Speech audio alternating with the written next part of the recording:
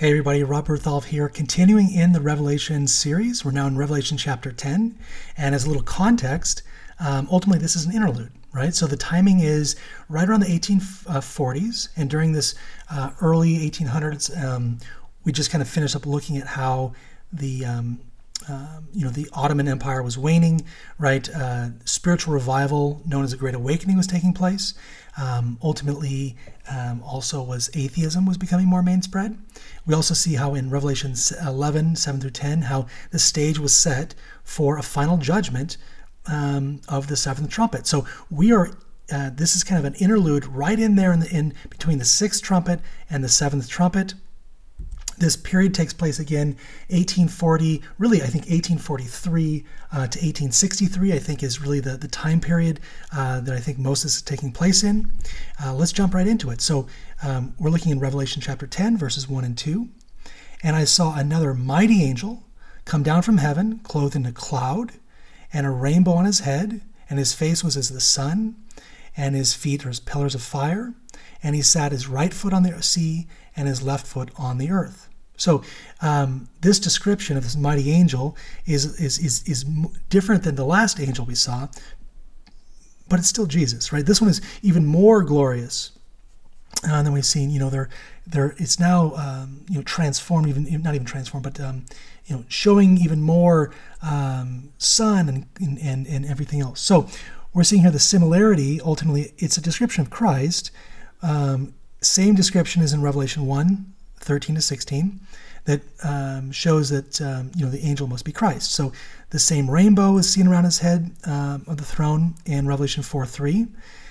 He's glowing about his head, a token of his covenant of love. Right, this rainbow glowing around his head. Right, the cloud is also a token of deity. Right, clouds and glory covered him at Sinai. Think about Exodus 40. They're also his chariot and Psalms 104.3. So the spirit of prophecy also confirms this, that the mighty angel who was instructed by John, and who instructed John was Jesus, right, setting his right foot on the sea and his left foot upon the dry land. And this shows the part which he is acting in the closing scenes of the great controversy of Satan, right? This position denotes his supreme power and authority over the earth. Right? There's another way to look at this, is that this foot on the sea and land also signifies a wide extent and a proclamation of the message. This is the Great Awakening, right? Coming out of this oppression of Catholicism, now the message is coming back out again. The Protestant Reformation is really taking effect, right? So again, to be clear, angel's Jesus, right? But what I want to focus at now is, in his hand is a little book which had been opened. If it was opened, it means it had been sealed. Right? So again, we find here that the sealed book is from Daniel 12:4. Let's read there. But thou, O Daniel, shut up the words and seal the book, even in the time of the end. Many shall run to and fro, and knowledge shall be increased. Knowledge of the book, I believe, as well. Right? So what is this book that they're speaking of? Well, we can fast forward into Daniel 8, and this is the book that speaks of the 2300-day prophecy and the date of the beginning of the judgment, starting with the dead in 1844. So this knowledge of the book, right? This book that is now opened is the book from Daniel. Now, this book, I have a whole course just on this. If you go to the course on Bible prophecy, it covers this in detail. We're going to get into this one as well, but just letting you know, if you want to really dive in, there's another course on that as well. So Daniel 8 speaks of that 2300 days. And that's what we're looking at. So that's the lens we're going to wear here. So, next verses. And cried with a loud voice, as when a lion roareth. And when he had cried, 7 thunders uttered their voices. I think the thunders are echoes, right? I think he says something, right? And we've actually saw in the previous course about how when the trumpets were sounded, those echoed several times. It wasn't just one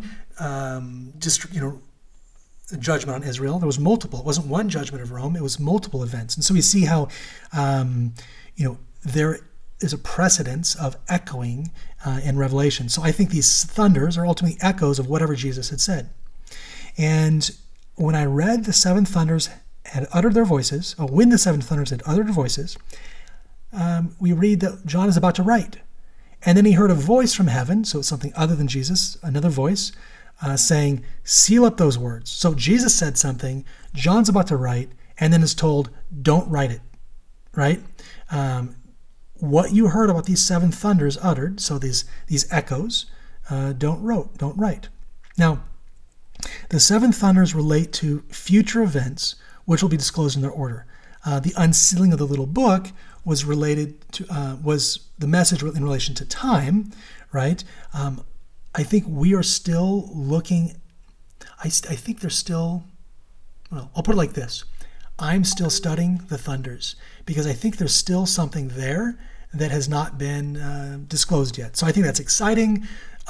You'll find out most of the book of Revelation is all in the past, right? But I think that's one piece that's light has not been given on yet. So that's interesting. I'm excited about that, and we'll hopefully have more insight on that or more light on that soon. So I do think that the seven thunders are related to future events. Okay, now let's focus on the next couple verses. So Jesus lifts up his hand to heaven and swears by him who created the heaven, earth, and sea that there will be time no longer. Now, this is related to there not being any more prophetic time. Okay, so when we're thinking about what the context is, we're thinking about this is all related around that 2,300-year prophecy. It's all from the book. So the statement by the angel in Revelation 10:6 that there would be time no longer can be seen as a reference to the prophecy of Daniel. Right? By the way, when he refers, the way he refers to this, like, is very reminiscent of the fourth commandment. Right? Him that created the hand and the stars. It's little nod there, I think. Ultimately, the mighty angel says, time will be no longer. Now again, this means prophetic time will be no longer, right? This time is not the end of the world's history, but the end of prophetic time.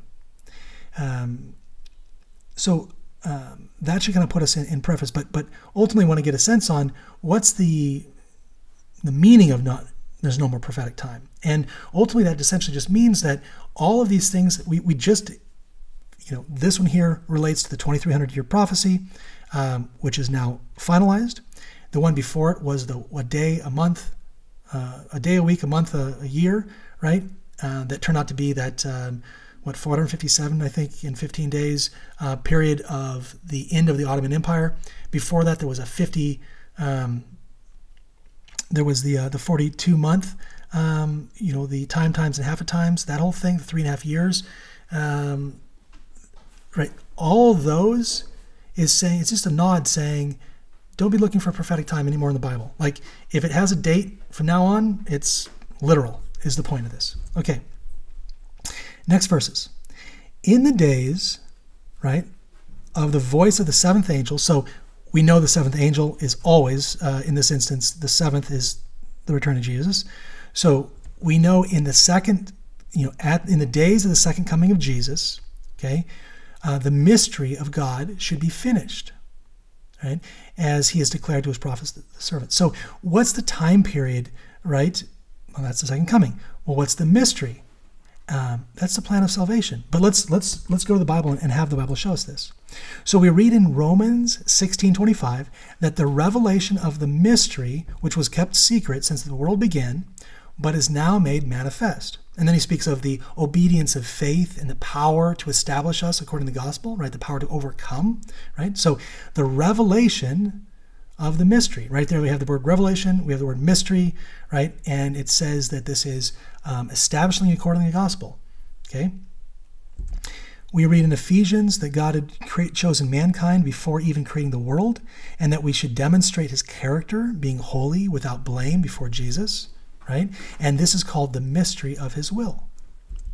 Okay, he revealed the mysteries of the kingdom of God,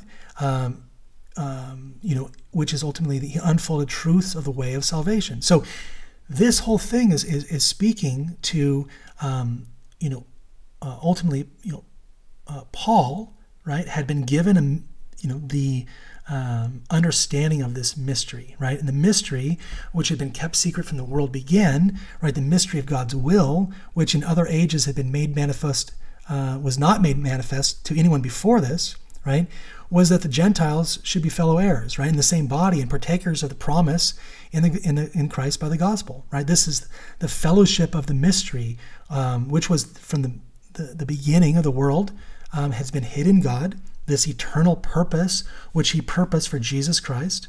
So ultimately, the mystery is the plan of salvation. We read further that we are stewards of the mysteries of God and are to sound the alarm, and because people are in danger of falling into temptation. Okay, ultimately the mystery of salvation. So in 1 Corinthians 2:4, we can connect. We must be in connection with the Holy Spirit to understand these things. So again, what we find out is that this whole mystery of salvation is something that needs to be spiritually discerned to understand this.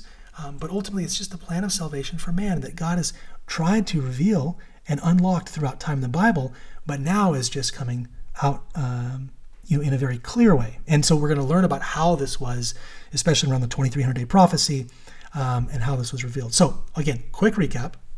1844, the judgment of the dead started, which was the opening of the sealed book of Daniel 8, which spoke about this 2300-day until the closing of this temple. Number 2 was the prophetic time would be no longer, means all time-based prophecy in the Bible were completed as of 1844. And number 3, the seventh angel, or the return of Jesus, brings about ultimately the fulfillment, the completion of the mystery of God's plan of salvation.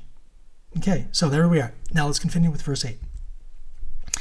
And the angel said, go and take the little book. Again, this little book was Daniel 8, right? Judgment of the dead, 2300 prophecy, Christ moving into the most holy place, okay? Which is open, meaning that it has now been revealed. It was hidden until now. Out of the hand of the angel, right? Ultimately, and eat it up, right? Eating means to consume, right? And it will make your belly bitter, but will taste as sweet as honey. So what is this book? Again, the book is Daniel 8. The nuance with this whole bitter than honey, and this is pointed out by Stephen Bohr, which is that they're not in the right order, right? You would think it would be taste and then stomach, and this is reversed. So I think there's a little something interesting there. Okay, so let's look at this.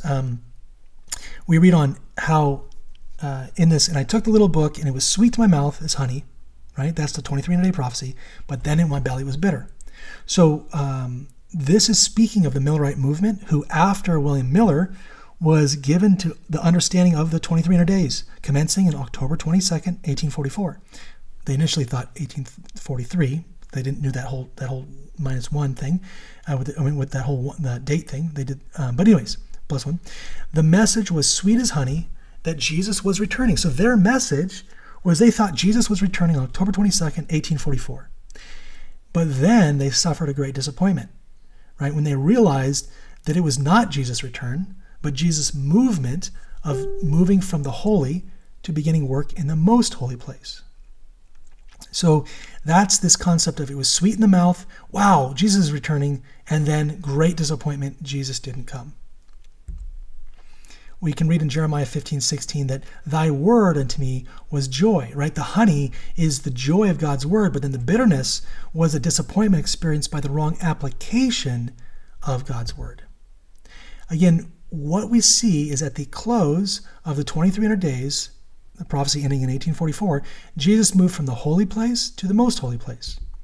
And so at the ultimately, when we see this, we understand then is that as Christ moves through the sanctuary, he had more work to do in the most holy place, and the same way that the earthly sanctuary had this.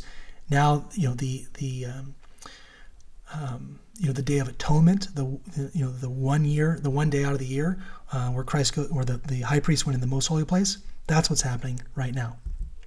Look, you can learn a lot more about this because I'm covering this very, very briefly. Check out the course, Plan of Salvation, Plan of Redemption, and it goes deep dive into the whole process and understanding the symbology of, and the relationship, the correlation between the earthly sanctuary and then what's happening in heaven. So the thing we're going to point out about is that bitterness in the belly, and that was the great disappointment. So the Advent believers had expected the return of Christ, but he'd not come. They thought the last message of warning had been given, but it had not. They had a misconception of what the sanctuary to be cleansed represented on earth, And when he did not return at the appointed time, they had that bitter disappointment. Similar to what the disciples went through when Christ's death shattered their beliefs. Right? They thought he'd set up an earthly empire that we read in Luke 24:13-27. And he was coming to save us from our sins, not save us from the Roman affliction. So let's continue. And he said unto me, thou must prophesy again before many peoples and nations and tongues and kings. It's the same three angels' message, right? But it can be repeated. So John was told to prophesy again. That means, to prophesy again, he must have already prophesied. Now, the prophetic application of this was that those during the Millerite movement who did not lose their faith, right, the Advent believers who thought they were finished prophesying, were to prophesy again, right? They were once again to give the three angels' message, but this time it would come with a new understanding. Right? There must be a further light after a bitter disappointment. So we understand this enlightenment was both the Sabbath message as well it was the message of righteousness by faith, and we'll get in that in a little bit. And this is where we start into the end ultimately of chapter 10, right? So again, this 6 trumpets. The sixth trumpet, I should say, was the second woe, right? The final warning. Let's see here. So as we're kind of seeing this, chapter 10, I got ahead of myself. As we're looking at chapter 10 here, right? It's all based on this 2300-day prophecy. That 2300-day prophecy started at 457 and moved until 1844. This, this message, right, was given needing new context. So in 1844, mystery was revealed, the plan of salvation. 1844, Rachel Preston shares the Sabbath truth. And then 1888 was the message of righteousness by faith. So it's a lot to pack in there in a short little amount of time. There's a lot more still there. I think that this chapter 10 still has a lot more meat on the bones, so to speak, that we can consume, but really wanted to kind of give an overview of what the book has to say and understanding that this all relates around really understanding in more depth and more detail the plan of salvation and the 2300-day prophecy. I was thinking of actually pulling a lot of slides into this one here, but I just figured I'm going to leave it here. And now my recommendation is please go to the course to find out more about this, because it's a very short one. To find out more about this, go to the course on plan of redemption.